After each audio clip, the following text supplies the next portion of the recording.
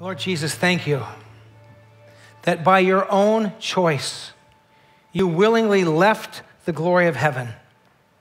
You were born in the humility of this world, wrapped in human flesh.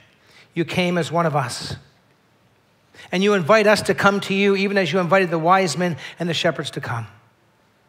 So Lord, give us a fresh new perspective on Christmas. Let it not be just another routine Christmas of the things we normally do, but let us encounter you and see you in fresh new ways. Let us experience your glory and your presence and your goodness and your love more deeply than we ever have before. We pray this in Jesus' name for his glory. And everyone said, Amen. Amen. Well, we're going to think today about a unique perspective on Christmas. Each one of us has our own point of view, our own perspective on life. And in the Christmas story, you have different people looking at this event in different ways.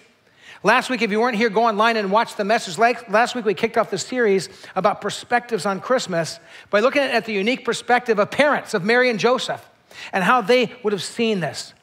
If you are a woman who has delivered a baby, you have a unique perspective on childbirth. Can I get an amen? Okay, I mean, that's it's a perspective that somebody who doesn't, a husband can say, I was there, I experienced it, and you say, yeah, but a slightly different perspective. I had a couple people say slightly, yeah, but different perspectives. And today we're going to talk about the perspective through the eyes of the spiritually curious, those who were searching and seeking, or maybe not even seeking, but when God invited them, they responded and they became curious. When you think about Christmas, a perspective on Christmas, what comes to mind? I began thinking about Christmas time and thinking about the things that are just kind of part of my perspective, and there was a bunch of T's, things that began with the letter T. I thought of this: trees, time off, tunes, travel, and treasures. What do I mean by that? Well, trees. At Christmas time, trees just start to pop up all over the place. In the middle of our courtyard, the giant trees there. Here on the stage, there's trees. I came home one day and there were 3 trees in my house. I didn't even do anything. They just showed up. Trees show up this time of year, and they're beautiful. That's a fun part of Christmas. Time off from school, from work, from the normal flow of life. That's a great part of Christmas. Tunes. Have you ever noticed that there's certain songs you don't hear all year long, and all of a sudden, for about 3 weeks, they're just there. Certain tunes, certain songs in the background, in an elevator, in a store, just tunes that are there certain times of the year. That's part of Christmas. It's a great part of Christmas. Travel, for better, for worse. Some of you are going, man, we're going to be driving a long way or getting on planes during the Christmas season, trying to make connections and hope there's good weather, but travel's part of it. Treasures, as a little kid, even though I didn't grow up in a Christian home, there were certain things I hoped for. Treasures, I hoped I get a bike, a toy, different things. Even as adults, there are certain things we hope we get for Christmas, presents and gifts, treasures. Those are all great Christmas things that start with the letter T, but let me give you one more letter T thing that sometimes we forget. Theology. Theology. What's theology? Theology is the understanding of who God is. Theos, the Greek word theos, is God. Christmas is about God.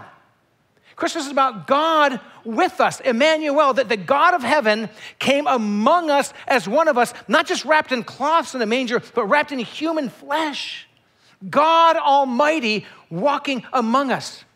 The one who lived a perfect life with no sin and who died on the cross for our sins in our place because he loves us.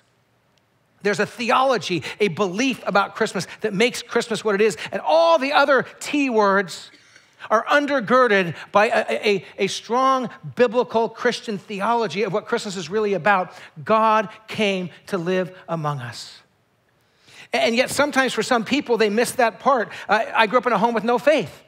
I grew up in a home where Christmas was trees and it was treasures and it was time off, but it wasn't Jesus. It wasn't God's presence with us. And when you look at the Bible, you discover that there's a way that people look at Christmas from different perspectives. And today we're going to look at 2 groups of people who really didn't know what Christmas is about, but came to discover it on that first Christmas. And these are people who weren't searching and seeking as much as God reached out to them. Imagine how a non-believing person, like the wise men, like the shepherds that we're going to look at today, imagine how a non-believing person might respond to God's invitation to come near Jesus. How does a person who doesn't believe respond when God reaches out and says, I want to tell you about myself. I want to tell you about my son, Jesus. How do they respond? Well, I've had lots of experience in talking with people who didn't come from a background of belief and inviting them to Jesus and watching their responses. I remember a guy named Mark, who I invited to come know who Jesus was. I began to tell the story of Jesus. His response is, I have no interest. I like my life the way it is. Don't bug me with all this God stuff. That was his initial response. His story changed later. I'll tell you about how his story changed by the end of the message. I think of a guy named Cain, who I met. Cain, C-A-I-N, named by his atheistic father after the character in the Bible who killed his brother Abel. How when I talked to Cain, I wanted to talk to him about Jesus. He said, I'm an atheist, I don't believe in God, and I want to get people who believe in God to not believe in God. That was Cain when I first met him. I'll tell you about how his story ended by the end of the message. I think of Allie. Allie, who over a couple of decades, Sherry and I had a chance to share faith with and share Jesus with, and she kept pushing back. And I think there was just fears that were getting in the way of her embracing God and Jesus. And I think of Terry. Terry, who I've been talking to about Jesus for almost 40 years now. He's my dad. And my dad, Terry's response has been, well, I don't believe that science and faith fit together, and I'm a person of science. I'm a computer graphics designer and programmer. That was what he did for his whole life, and I'm a scientific mindset person. I don't believe in faith. And I'll tell you where he is on this journey towards Jesus as well. How do non-believing people respond when they're invited? Lots of different ways. And we're going to look today at two different groups of people who God reached out to and God invited to come and meet Jesus. And we're going to look at their stories and see how that kind of impacts our story and our journey and where we are in a journey towards Jesus Christ. Because God is all about reaching those who are far from him. The God of heaven, the God who made you and who made me, he is all about reaching out to us with his love. That's the heart of God. That's the Christmas story. The ultimate reaching out was God coming among us, Jesus Christ, God born in human flesh. So let's look at the wise men. If you have your Bibles, turn to Matthew chapter 2. If you have your Bible app, you can just pop into Matthew chapter 2 there. And I'm going to read this story. I want you to picture in your mind what's going on here. These are wise men, magi from the east, who are searching the stars. They're looking for signs. They don't really know who Jesus is or exactly what they're looking for, so they're kind of searching and looking. But what they find transforms their lives. So look with me at Matthew chapter 2, beginning in verse 1. And as I read this story, better than any video can show the story, you can paint a picture in your mind. See this picture unfold as I read it from Matthew chapter 2. After Jesus was born in Bethlehem in Judea, during the time of King Herod, magi, wise men from the east, came to Jerusalem and asked, where is the one who has been born King of the Jews? We saw his star when it rose, and we have come to worship him. When King Herod, the political leader at that time in that region, when King Herod heard this, he was disturbed, and all Jerusalem with him. When he had called together all the people's chief priests and the teachers of the law, he asked where the Messiah was to be born. In Bethlehem, in Judea, they replied, for this is what the prophet has written. But you, Bethlehem, in the land of Judah, are by no means least among the rulers of Judah. For out of you will come a ruler who will shepherd my people, Israel. So the prophecy said Bethlehem. Verse 7. Then Herod called the Magi secretly, and he found out from them the exact time the star had appeared, the sign that announced the coming of this king. He sent them to Bethlehem, and he said, go and search carefully for the child. As soon as you find him, report to me, so that I too may go and worship him. Now, just for you to know, Herod did not want to go and worship Jesus, this king coming into the world. He wanted to kill him. Because that's kind of what kings used to do in the ancient world. If a rival king was rising up, take him out. But he says, report to me, so I may go and worship him. He's lying. Verse 9. After they heard the king, they went on their way. And the star that they had seen when it rose went ahead of them until it stopped over the place where the child was. When they saw the star, they were overjoyed. On coming to the house, they saw the child and his mother Mary, and they bowed down and worshiped him.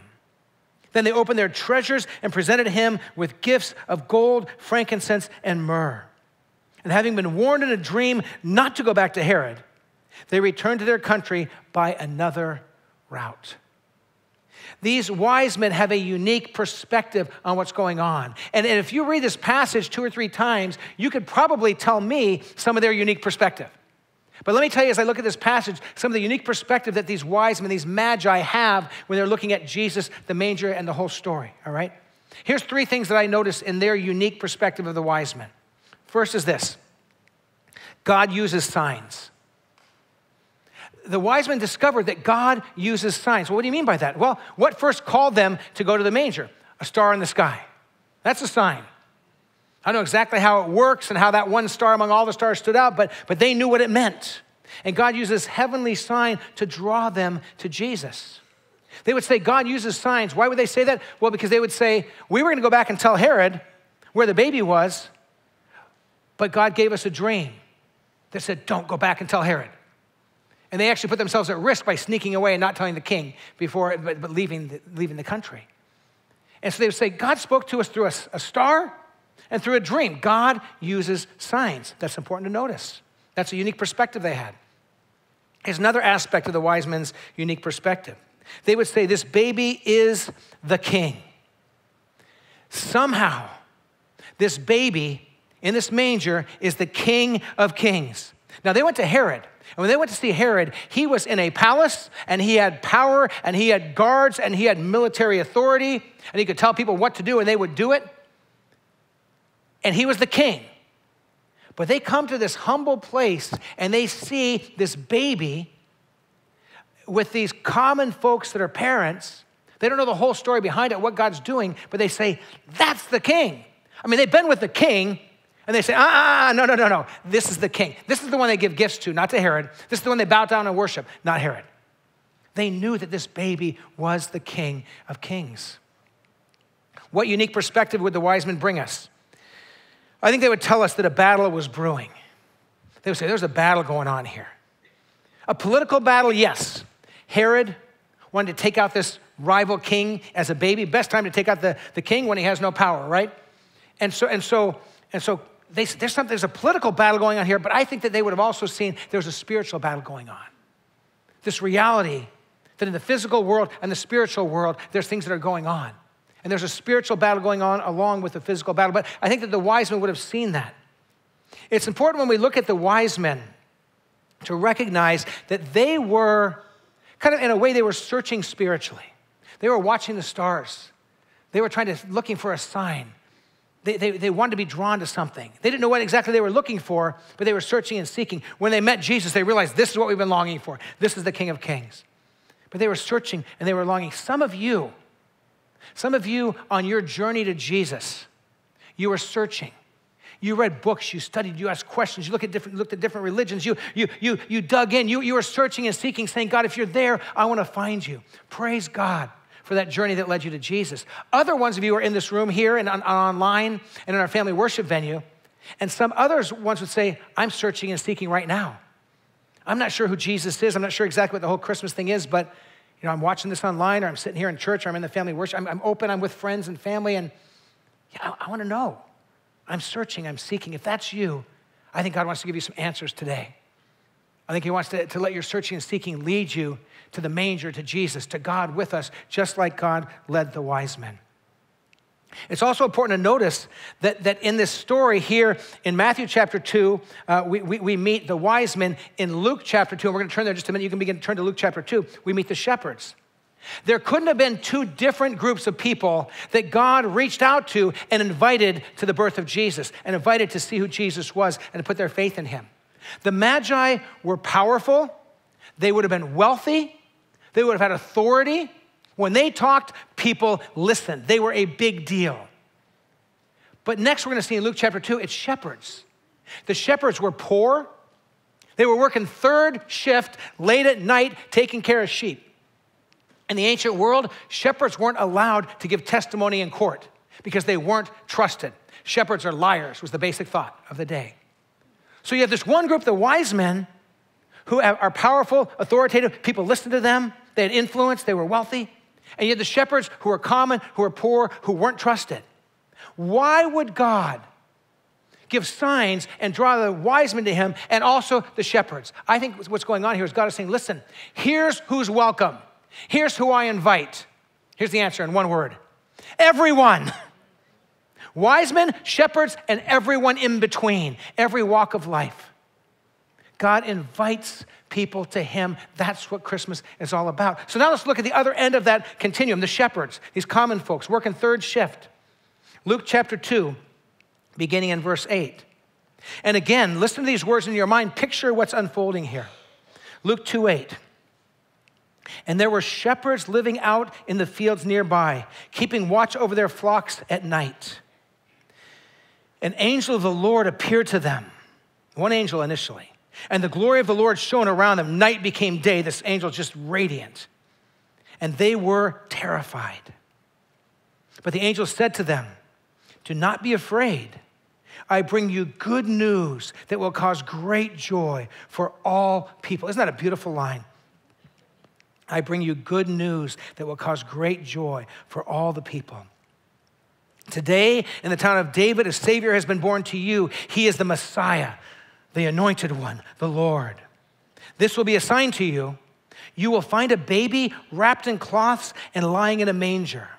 Suddenly, now added to this one angel, suddenly a great company of the heavenly host appeared with the angel, praising God and saying, glory to God in the highest heaven, and on earth peace to those on whom his favor rests. When the angels had left them and gone back into heaven, the shepherds said to one another, let's go to Bethlehem and see this thing that has happened. You bet they did. I mean, if you had a sky full of angels saying, come check this thing out, you'd be moving that way too, right? Come, let us see this thing that has happened, which the Lord has told us about. So they hurried off, and they found Mary and Joseph and the baby who was lying in the manger. When they had seen him, they spread the word concerning what had been told them about this child. And all who heard it were amazed at what the shepherds said to them. But Mary treasured up all these things and pondered them in her heart.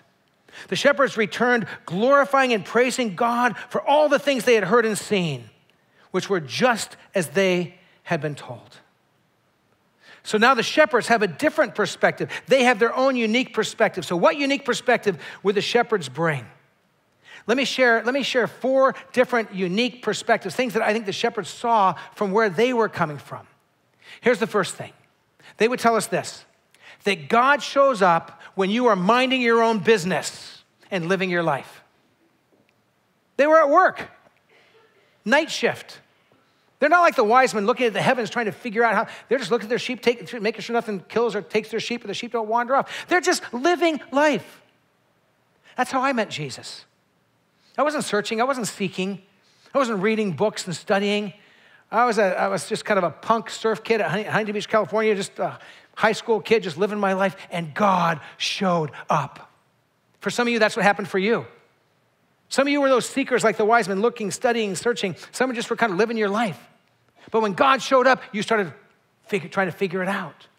Started walking towards him, trying to understand this. For some of us, we're in this process of just kind of living life. That was the case for the shepherds. Here's another unique perspective the shepherds had. I think they would tell us this, that God has amazing messengers. They'd say, these angels that God sent, wow.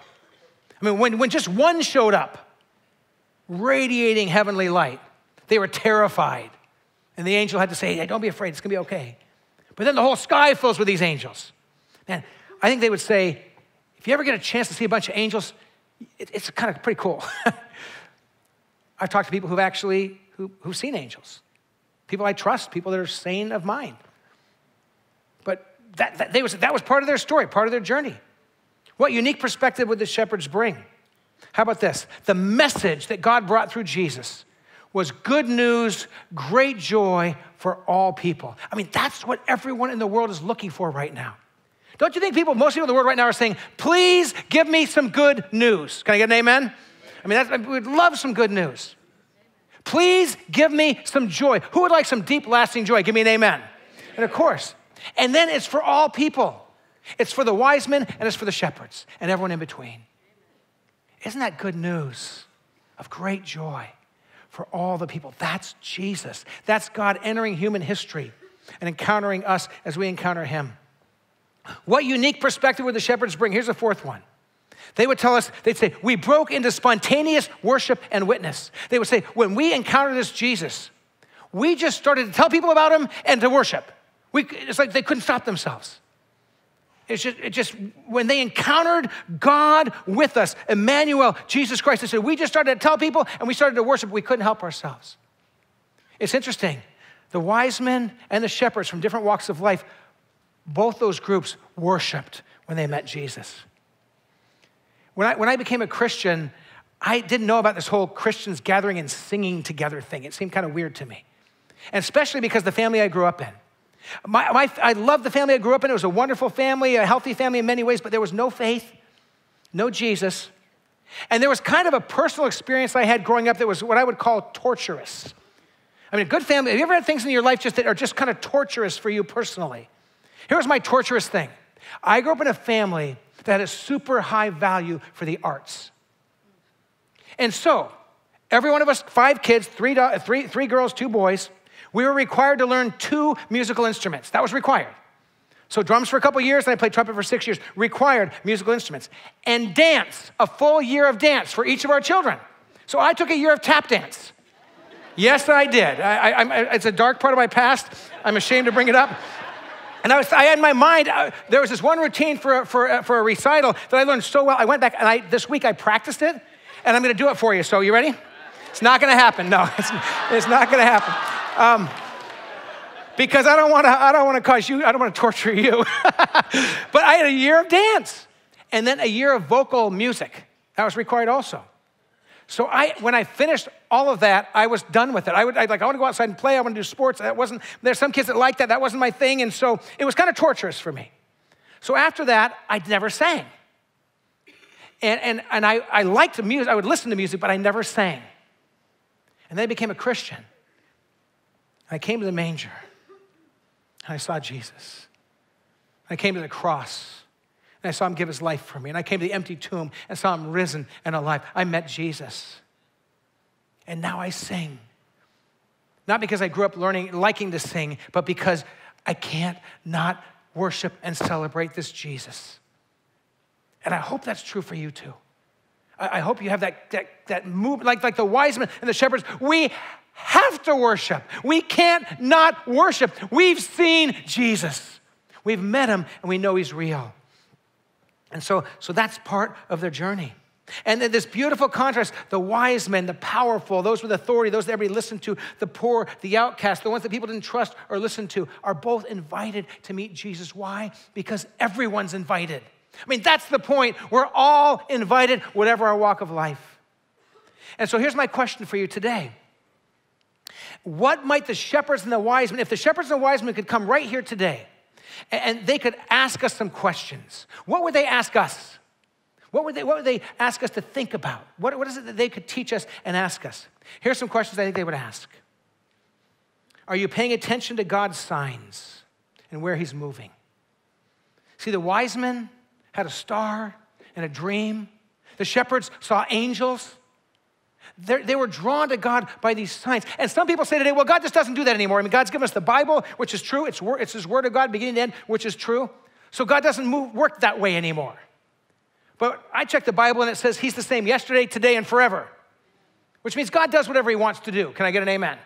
I mean, God does what he wants to do. And so I think the wise men and the shepherds would say, pay attention. Watch where God is speaking and moving. Maybe in ways that you even notice and go, that's God, but no, it couldn't be. How do you? And I know God still works that way. Because a friend of mine, Nabil Qureshi, who's with Jesus now, Nabil, who preached here many times, Nabil was a devout Muslim, an evangelist for Islam. And he had people, Christians, share their story with him and talk to him about Jesus, but what transformed him is he had dreams and a vision of Jesus. He had these dreams and vision that led him to Jesus. God used signs. I'm going to tell you about a guy named Henry, who was in his 80s.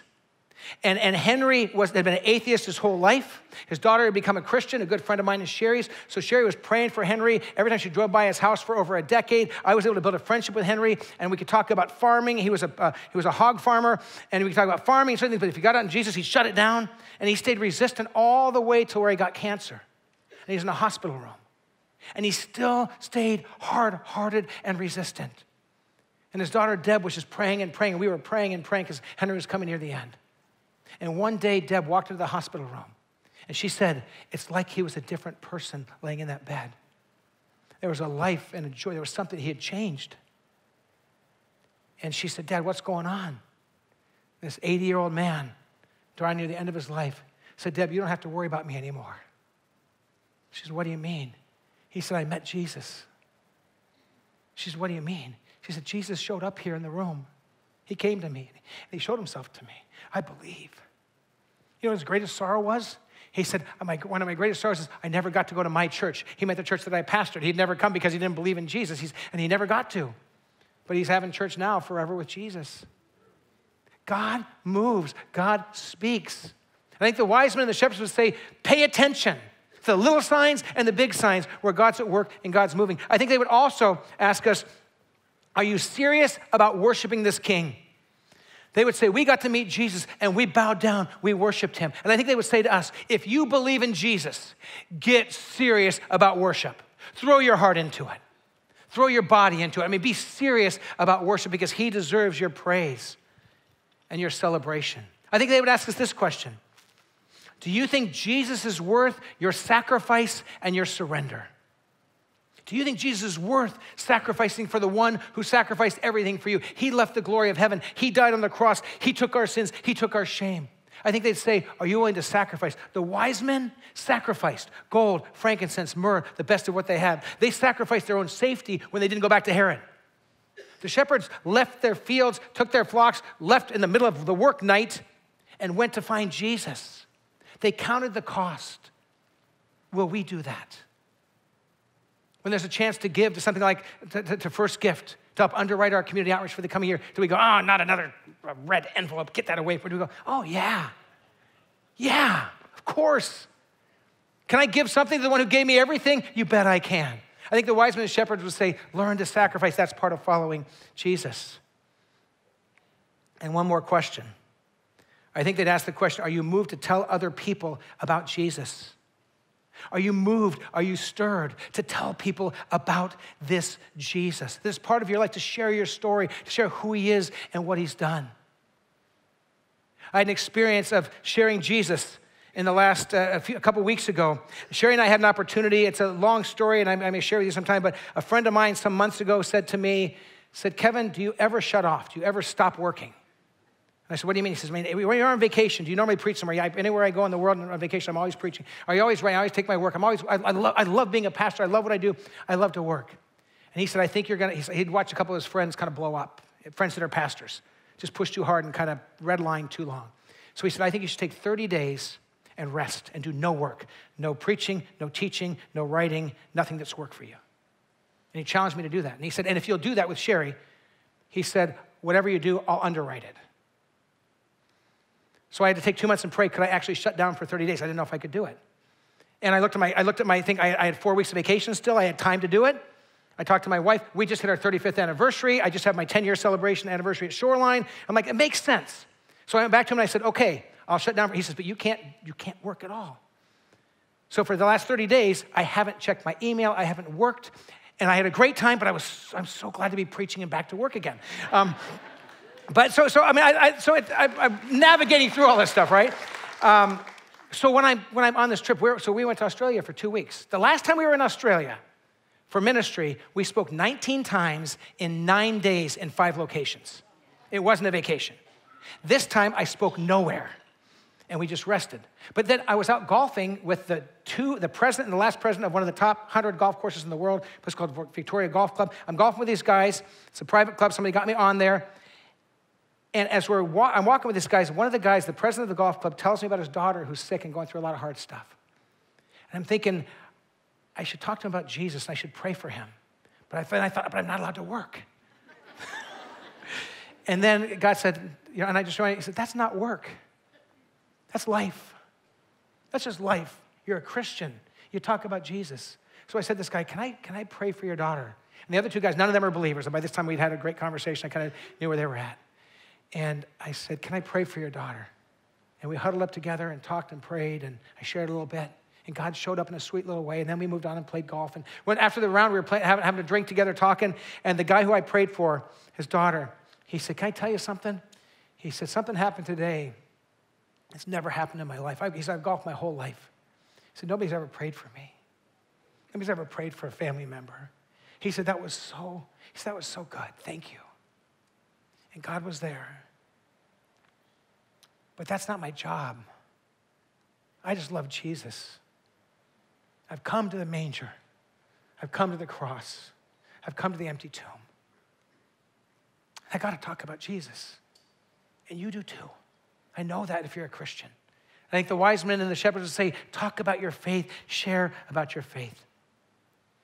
So, here's my question. Will you open your ears and your eyes to fresh understanding of Jesus? If you're a follower of Jesus, if you've come to the cross and you've received Jesus Christ, you put your faith in him, and you say whether it was 5 years ago or 40 years ago or 80 years ago, if you're a Christian, I'm going to ask you 3 questions, and I want you to answer these before you and God. So this is kind of going to be, you don't have to bow your heads and close your eyes, but this is a prayer, okay, between you and God. Would you say to God today, would you say to God, God, I want to notice your signs more. I want to notice when you're speaking and moving. I just want to open my eyes and my heart to see you at work. And if you want to say to God, I want to notice and see your signs and your movement in my life, just say to God right now, yes, I want to see your signs. I want to see you move. Just tell him that between you and him. If you want to learn from the shepherds and the wise men, and you want to say to God, God, I'm going to get more serious about worship. I'm not going to phone it in anymore. I'm not going to go through the motions anymore. I am going to worship with passion. I'm going to recognize that when I sit in church, I'm not in the audience watching a show on the stage.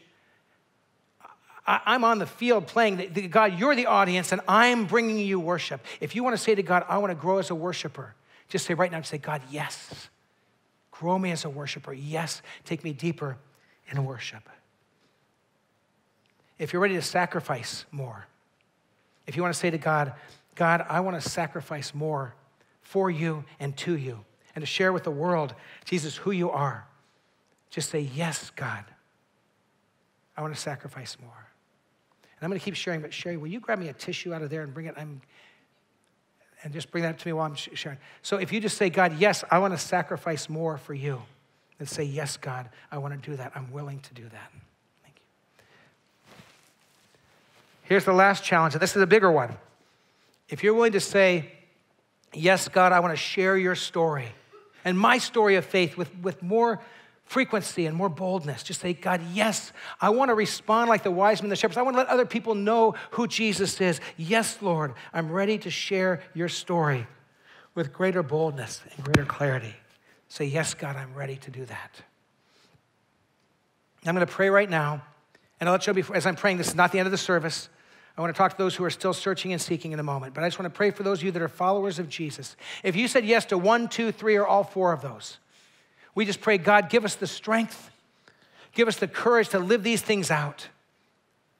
Let our lives of faith transform us. And let us, the fact that we've come to the manger and seen you, God, with us. We've come to the cross and seen your sacrifice for us. We've come to the empty tomb and we know you're alive.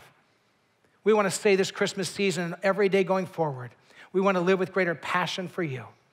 We pray this in Jesus' name. And everyone said, Amen. Now I want to speak to those who would say, I'm here at church today. I'm in the worship center. I'm in the family worship venue. I'm online. And I'm curious. I'm interested. But I haven't yet said yes to Jesus. But I'm open. I want to know more. I want to speak to you for a minute. At the beginning of the service, I told you I had a chance to share about Jesus with a guy named Mark years ago. And Mark, who said, I have no interest. My life's fine. I don't need Jesus. I watched him over about a year's time put his faith in Jesus Christ and become one of the most generous, passionate Christians I've ever met. The guy Cain, named after the biblical character who killed his brother, who came, first time I met him, said, I want to help Christians not believe in God anymore. Not only became a follower of Jesus, he went to seminary and committed his life to ministry. Wouldn't that be great? A guy doing ministry named Cain. There's a story for you, right? Tell me about your background. How'd you get that name? My sister Allie, who for years was afraid to follow Jesus, chose to give her heart to Jesus. After years of praying and talking and pushing back, she surrendered to Jesus. My dad, Terry, who used to say, I don't believe science and faith are compatible. Used to say, that's okay for you, but not for me. My last conversation with my dad about Jesus, he said, I'm asking questions about God. I'm thinking about those things more. And he's as open as he's ever been. He hasn't said yes to Jesus yet, but his heart's growing open. I don't know where you are on your journey, but I don't think it's an accident that you're here today or you're online today watching this service. I don't think it's an accident. I think God is drawing and working. And like he drew the wise men, like he drew the shepherd, he offers each one of us a way to come home to him. So I want to share just a simple message of Jesus. And if today you want to say this year, this Christmas, I want to celebrate Christmas as someone who follows Jesus, not just that knows about him, not just is curious, but I want to spend this Christmas as a worshiper of Jesus. I want to give you a chance to pray and do that. So the story is not a complicated story.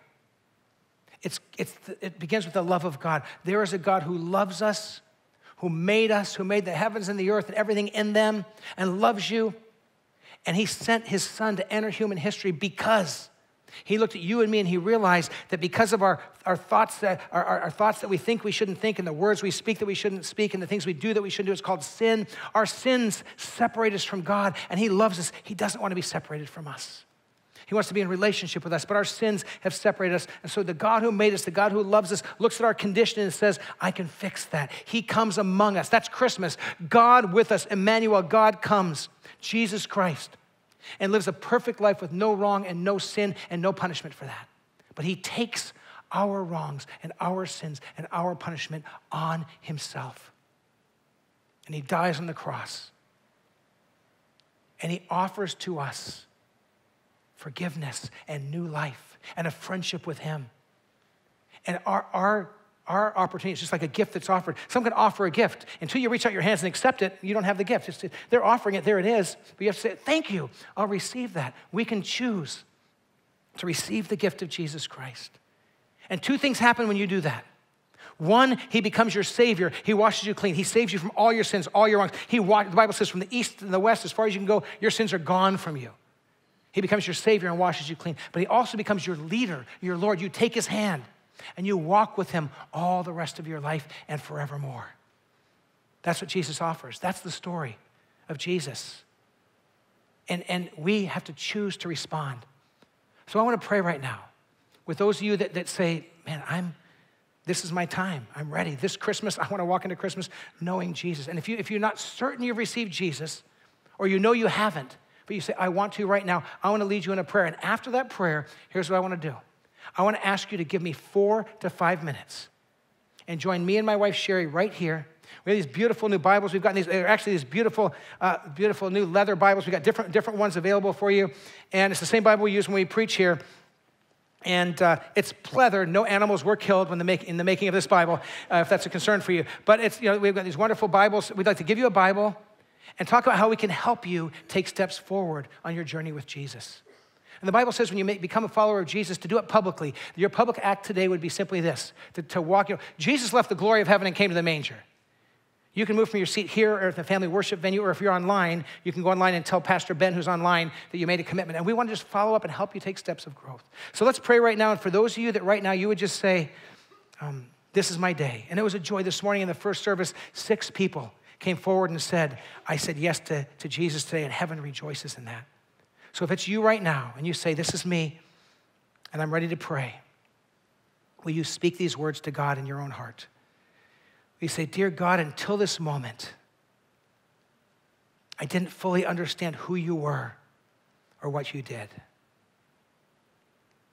But today I accept Jesus Christ. I confess all my wrongs. I confess all my sins, all the sins I can remember and all the sins I can't remember. I give them all to Jesus. Jesus, wash them away.